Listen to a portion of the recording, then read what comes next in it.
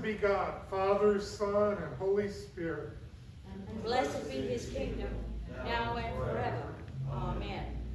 Almighty God, to you all hearts are open, all desires known, and from you no secrets are hid. Cleanse the thoughts of our hearts by the inspiration of your Holy Spirit, that we may perfectly love you and worthily magnify your holy name through Christ our Lord. Amen.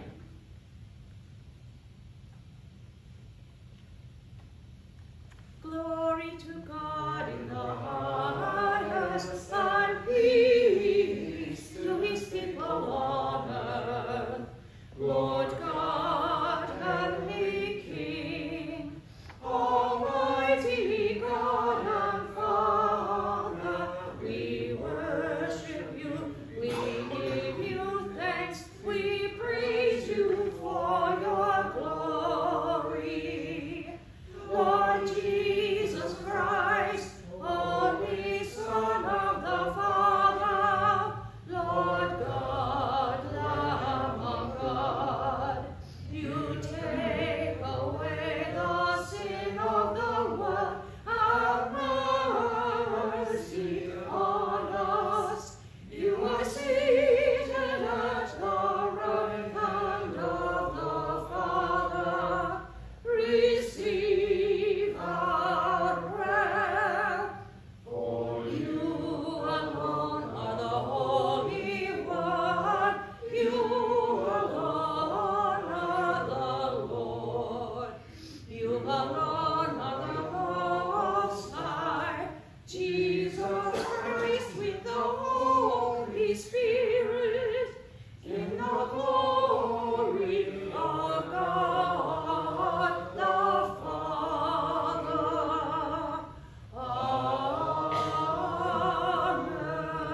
Amen. The Lord be with you. And also with you. Let us pray. Eternal God, you gave your incarnate Son the holy name of Jesus to be the sign of our salvation.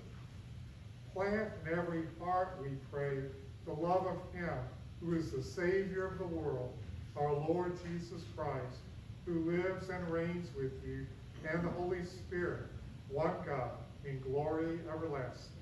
Amen. Please be seated. The first lesson is from the book of Numbers. The Lord spoke to Moses, saying, Speak to Aaron and his sons, saying, Thus you shall bless the Israelites. You shall say to them, The Lord bless you and keep you. The Lord make his face to shine upon you and be gracious to you. The Lord lift up his countenance upon you and give you peace.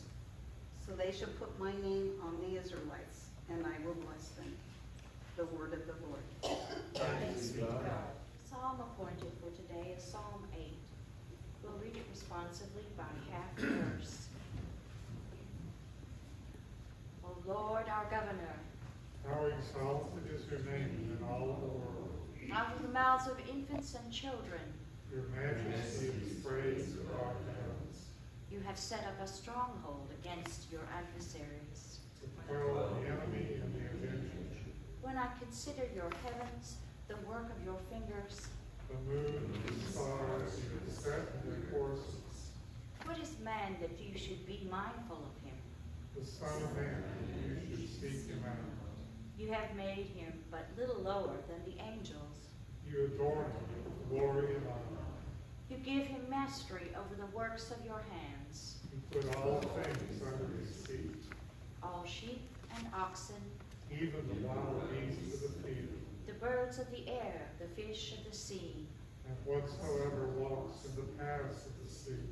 O Lord, our governor, How exalted is your name in all the world. A reading from Philippians. Let the same mind be in you that was in Christ Jesus, who though he was in the form of God, did not regard equality with God as something to be exploited, but emptied himself, taking the form of a slave, being born in human likeness. And being found in human form, he humbled himself and became obedient to the point of death, even death on a cross. Therefore God also highly exalted him and gave him the name that is above every name, so that at the name of Jesus every knee should bend, in heaven and on earth and under the earth, and every tongue should confess that Jesus Christ is Lord, to the glory of God the Father. The word of the Lord. Thanks be to God. It came upon the midnight clear, that glorious song of old, from angels bending near the earth to touch their harps of gold. Peace on the earth, goodwill to men, from hands of gracious King. The world in solemn stillness lay to hear the angels sing. Still through the cloven skies they came, with peaceful wings unfurled, and still their heavenly music floats o'er all the weary world. Above its sad and lowly plains they bend on hovering wing, and ever o'er his babel sounds the blessed angels sing. Holy Gospel of our Lord Jesus Christ, according to Luke.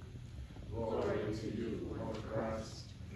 When the angels had left them and gone into heaven, the shepherds said to one another, "Let us go now to Bethlehem and see this thing that has taken place, which the Lord has made known to us."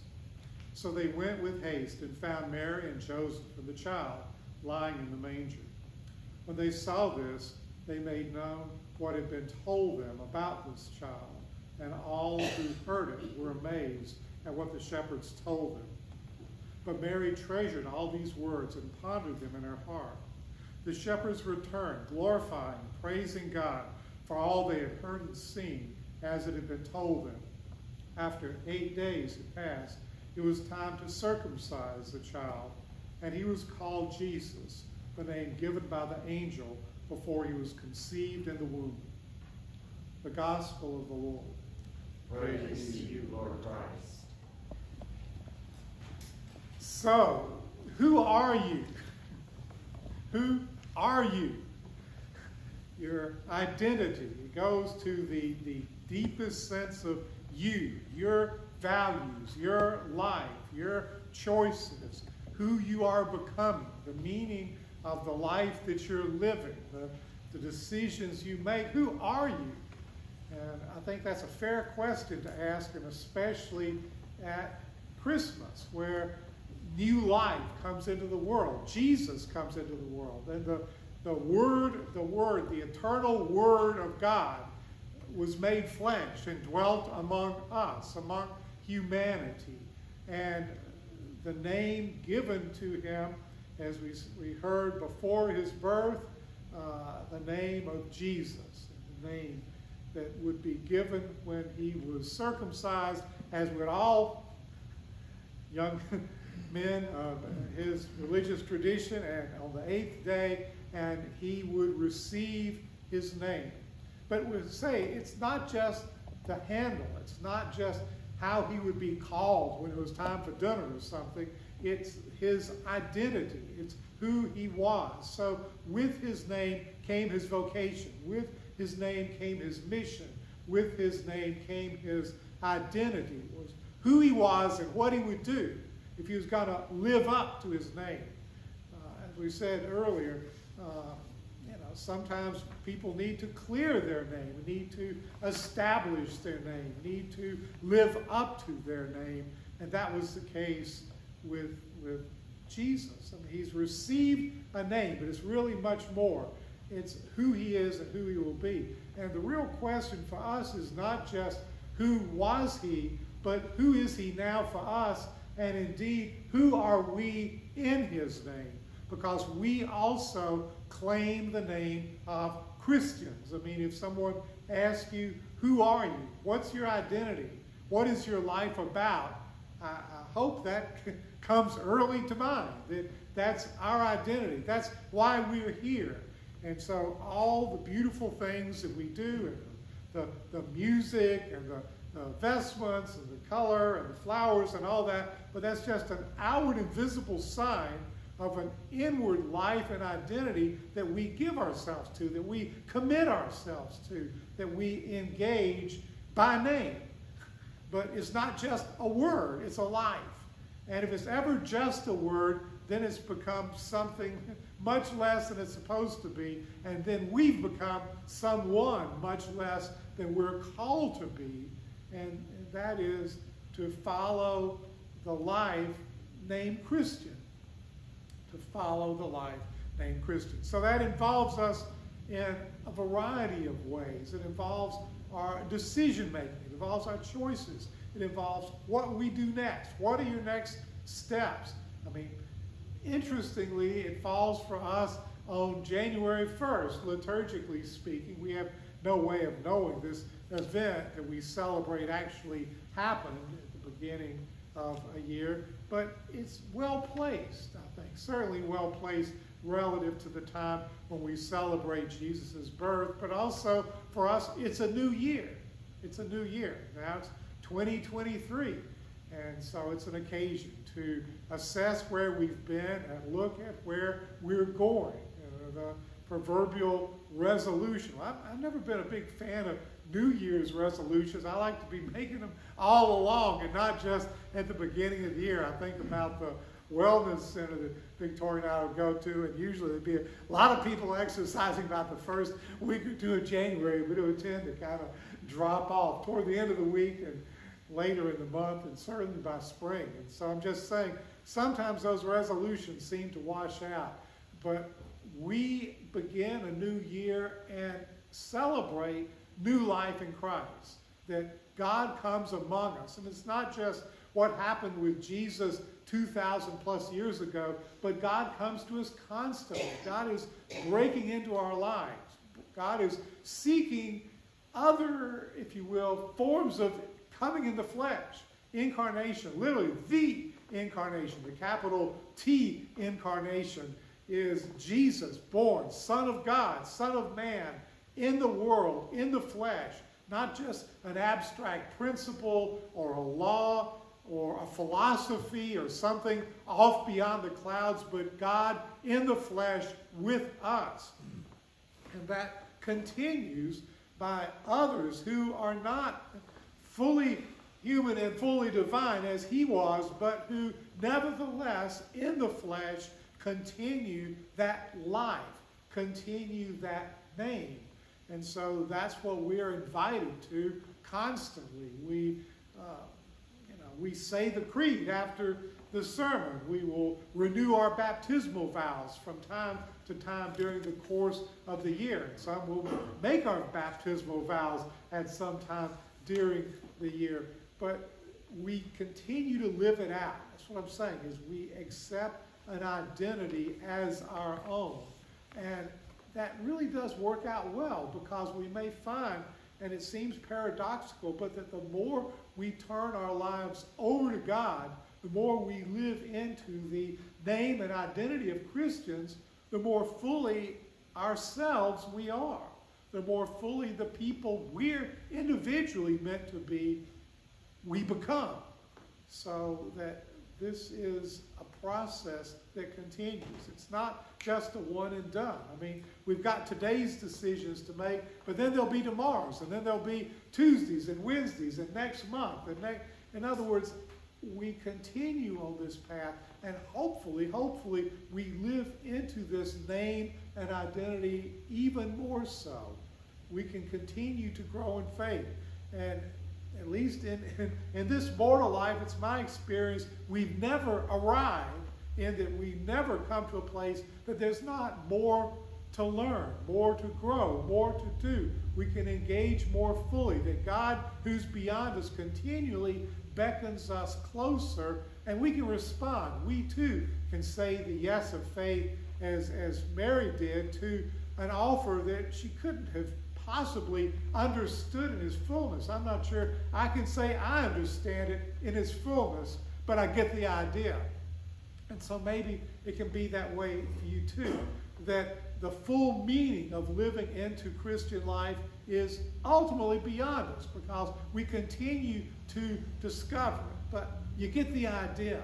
It's going to have something to do with love. It's going to have something to do with generosity. It's going to have something to do with forgiveness. It's going to have something to do with including others and helping others who need what you have to offer. And we can step into it one little baby step at a time, but we can continue with it and know that there's still more to discover, more to explore. That as long as we're in this life, we can continue to grow and know our Lord better and be surprised by the revelations and manifestations of his presence. But to do that, to live it, we need to claim the name of Jesus.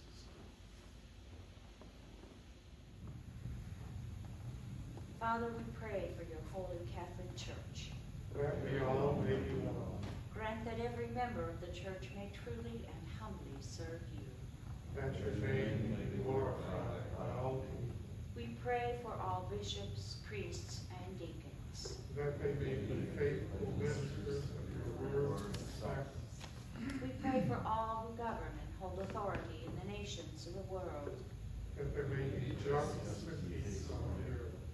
Give us grace to do your will in all that we undertake. That our works may find favor in your sight. Have compassion on those who suffer from any grief or trouble. That they may be delivered from their distress. Give to the departed, especially Sarah, eternal rest. Let light perpetual shine upon them. We praise you for your saints who have entered into joy. May we also come to share in your heavenly kingdom. Let us pray for our own needs and those of others. We offer prayers of well-being for Sarah, Becky, Jim, Marge, Jim, Beverly, and David, and Greg, as well as all those who suffer. We also remember those in the armed services, both home and abroad, and all who have suffered as a result of the COVID-19 pandemic, including Kathy and Dudley and Greg. We also ask your prayers for those on our diocesan intercessory prayer list: Emmanuel Episcopal Church, Winchester, the Reverend Jim Trimble, Rector. Today in the Anglican cycle of prayer, we pray for the bishop, clergy, and laity of the Anglican Church of Mexico, La Iglesia Anglicana de Mexico. We celebrate the birthdays of Michael Razor, Mike Barnard, Abby Camp, and Maggie Camp. The anniversaries of Laura Freeman and Bill Kingsbury. And we ask your prayers for those who have gone before us: Linda Morrissey, Roland Ratliff, Mary Margaret Tall, Jack Razor, and Sarah Eisen. I invite your own prayers and thanksgivings silently or aloud. O God, who wonderfully created and yet more wonderfully restored the dignity of human nature, grant that we may share the divine life of him who humbled himself to share our humanity, your Son, Jesus Christ, who lives and reigns with you in the unity of the Holy Spirit, one God, forever and ever. Amen. Let us confess our sins against God and our neighbor. Most merciful God, we confess that we have sinned against you in thought, word, and deed, by what we have done and by what we have left undone. We have not loved you with our whole heart. We have not loved our neighbors as ourselves. We are truly sorry and we humbly repent. For the sake of your Son, Jesus Christ, have mercy on us and forgive us, that we may delight in your will and walk in your ways, to the glory of your name. Amen. Almighty God, have mercy on you, forgive you all your sins through our Lord Jesus Christ, strengthen you in all goodness, and by the power of the Holy Spirit, keep you in eternal life. Amen. Please stand as written. The peace of the Lord be always with you. And also with you. Share. As we have God on high, singing sweetly through the night, and the mountains in reply, echoing their brave delight.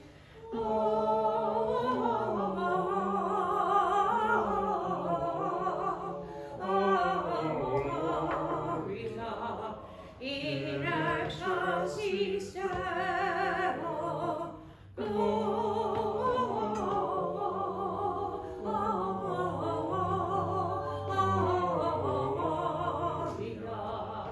In excelsis Deo.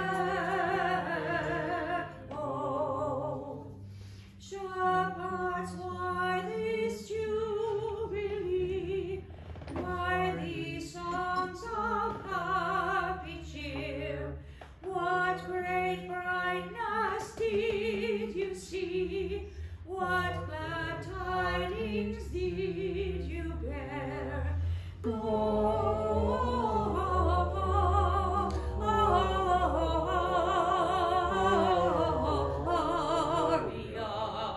in excelsis Deo. Gloria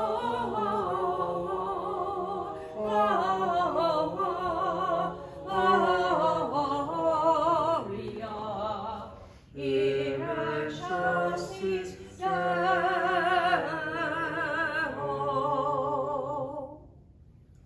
Please stand as written.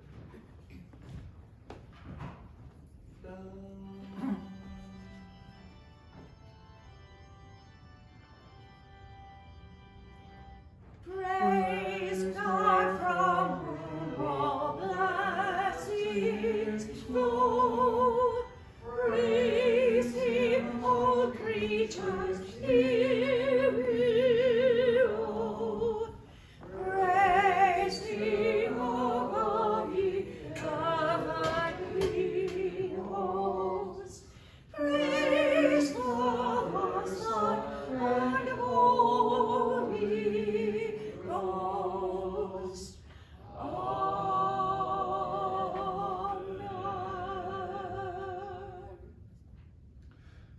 Eucharistic Prayer D. The Lord be with you. And also with you. Lift up your hearts. We lift them to the Lord. Let us give thanks to the Lord our God. It is right to give Him thanks and praise. It is truly right to glorify you, Father, and to give you thanks. For you alone are God, living and true, dwelling in light and inaccessible from before time and forever. Fountain of life and source of all goodness, you made all things and filled them with your blessing. You created them to rejoice in the splendor of your radiance. Countless throngs of angels stand before you to serve you night and day, and beholding the glory of your presence, they offer you unceasing praise. Joining with them and giving voice to every creature under heaven, we acclaim you and glorify your name as we sing.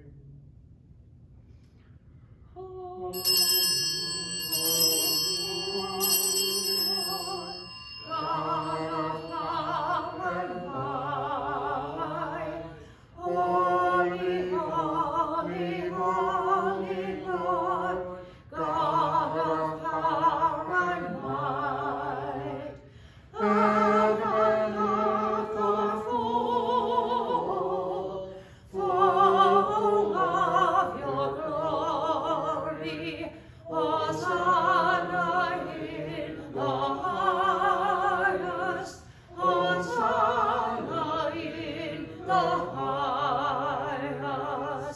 Blessed is he who comes in the name of the Lord. Hosanna in the highest. Hosanna in the highest.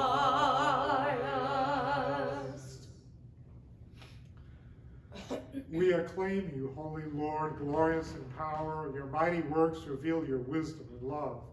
You formed us in your own image, giving the whole world into our care, so that in obedience to you, our Creator, we might rule and serve all your creatures. When our disobedience took us far from you, you did not abandon us to the power of death. In your mercy, you came to our help, so that in seeking you, we might find you.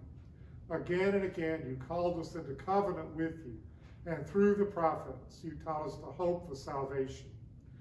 Father, you love the world so much that in the fullness of time, you sent your only Son to be our Savior. Incarnate by the Holy Spirit, born of the Virgin Mary, he lived as one of us, yet without sin. To the poor, he proclaimed the good news of salvation. To prisoners, freedom. To the sorrowful, joy. To fulfill your purpose, he gave himself up to death, and rising from the grave, destroyed death, and made the whole creation new. And that we might live no longer for ourselves, but for him who died and rose for us, he sent the Holy Spirit, his own first gift for those who believe, to complete his work in the world and to bring to fulfillment the sanctification of all. When the hour had come for him to be glorified by you as Heavenly Father, having loved his own who were in the world, he loved them to the end. At supper with them, he took bread, and when he had given thanks to you, he broke it and gave it to his disciples and said, "Take, eat. This is my body, which is given for you. Do this for the remembrance of me."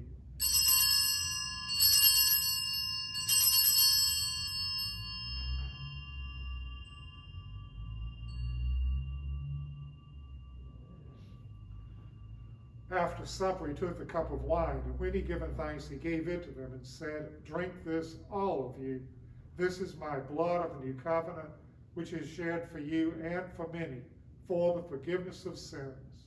Whenever you drink it, do this for the remembrance of me."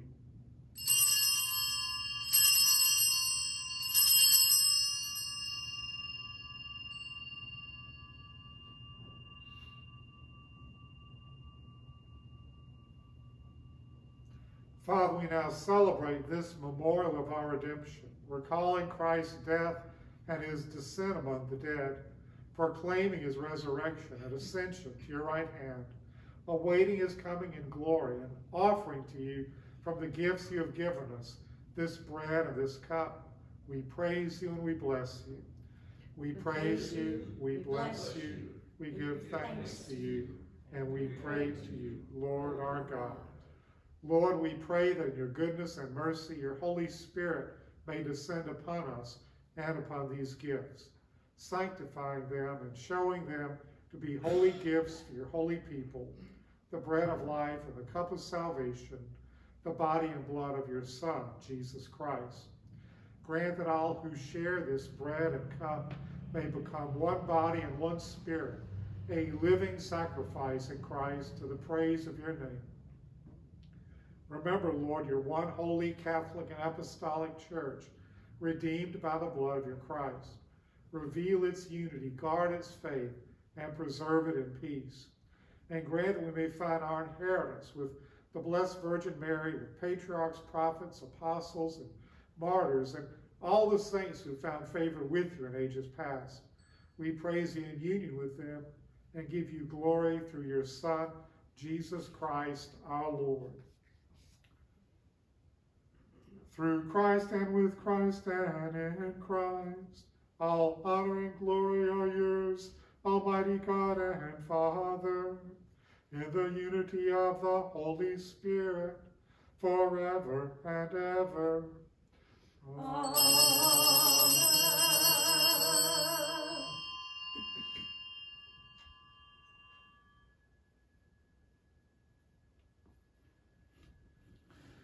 And now, as our Savior Christ has taught us, we're bold to say, Our Father, who art in heaven, hallowed be thy name. Thy kingdom come, thy will be done, on earth as it is in heaven. Give us this day our daily bread, and forgive us our trespasses, as we forgive those who trespass against us. And lead us not into temptation, but deliver us from evil. For thine is the kingdom, and the power, and the glory, forever and ever. Amen.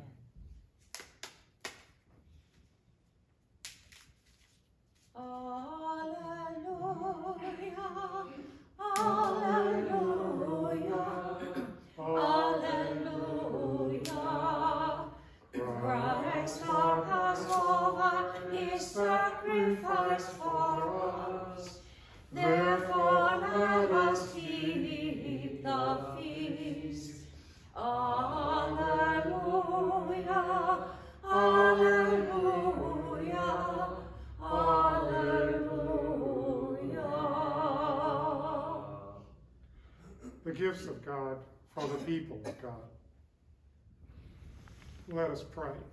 Eternal God, Heavenly Father, you have graciously accepted us as living members of your Son, our Savior, Jesus Christ, and you have fed us with spiritual food in the sacrament of his body and blood. Send us now into the world in peace, and grant us strength and courage to love and serve you with gladness and singleness of heart, through Christ our Lord. Amen. The blessing of God Almighty, the Father, the Son, and the Holy Spirit be upon you now and remain with you always. Amen.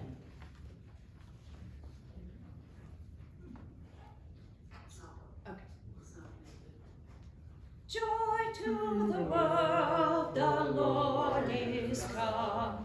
Let earth receive her King. Let every heart prepare him room. And heaven and nature sing. And heaven and nature sing. And heaven and nature sing. Joy to the world, the Savior reigns. Let us the songs employ, while fields and flowers, rocks, hills and plains, repeat the sounding joy, repeat the sounding joy, repeat, repeat the sounding joy. He rules the world with truth and grace, and makes the nations prove the glories of his righteousness, and wonders of his love, and wonders of his love, and wonders, wonders of his love. Go in peace to love and serve the Lord. Thanks be to God.